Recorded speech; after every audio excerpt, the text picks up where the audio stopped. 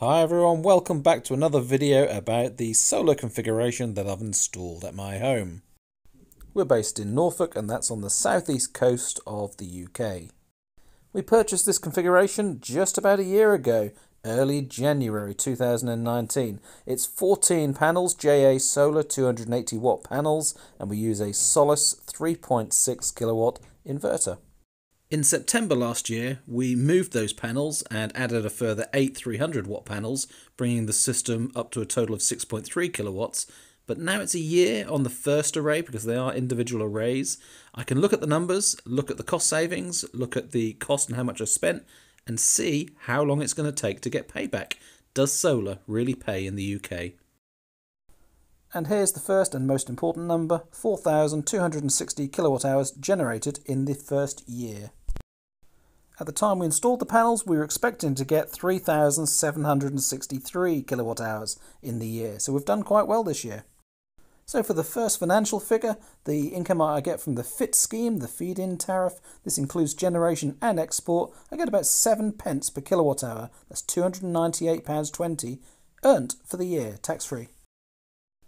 The next number I'm going to look at is the amount of energy I've saved, the cost saving from using less energy in the house through having solar panels.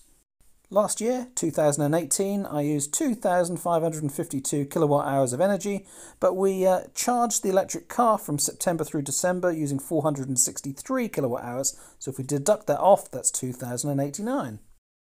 Compare that to my first year with solar panels, and we're down to 1,536 kilowatt hours.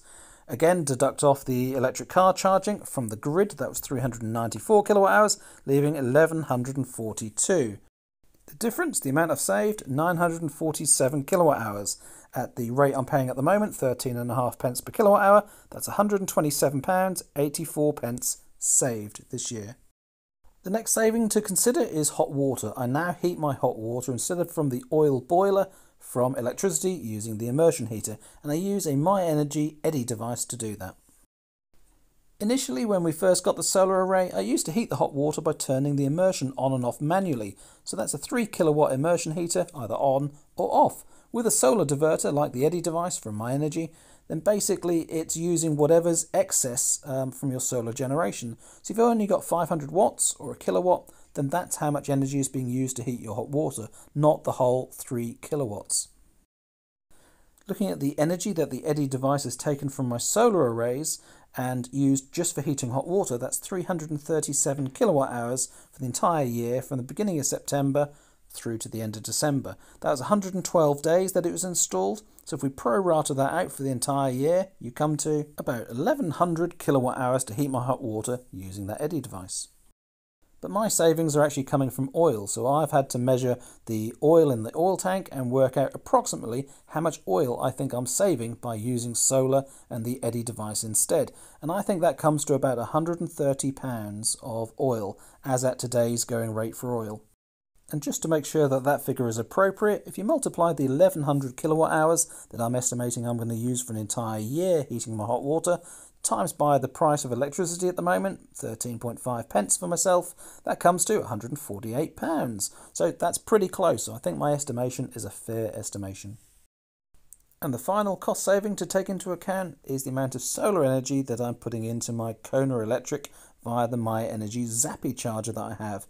Basically, just like the Eddy, it's diverting excess solar energy from the panels into my car, and that's saving me money from not using electricity from the grid. Over the entire year, I've put 1,455 kilowatt hours, almost, into the Kona Electric from solar, and only 394 came from the grid. So that would have cost me £196.29 if I was charging from the grid at home. To me, though, it feels more like I'm actually saving about £1,000 a year on diesel, because buying the solar panels, having an electric car, it's all part of the same solution. So really I'm saving a considerable amount of money by having so much energy, so many miles covered by solar power instead of diesel. But for the purposes of this calculation, I'm going to use the equivalent of grid energy, so it's the lower number to make it look worst case. So in summary, I think I've got £752 worth of savings in the first year. But I've got to remember that I installed that second array in September, so from September through to December I had an increased amount of kilowatt hours available, and therefore that has distorted these saving figures. The second array generated just over 400 kilowatt hours in those months compared to the 4,260 for the entire year of the first array. That's about a 10% difference. So if I deduct 10% off some of those figures, that should make it even more accurate. So the big question now is, how much did it cost?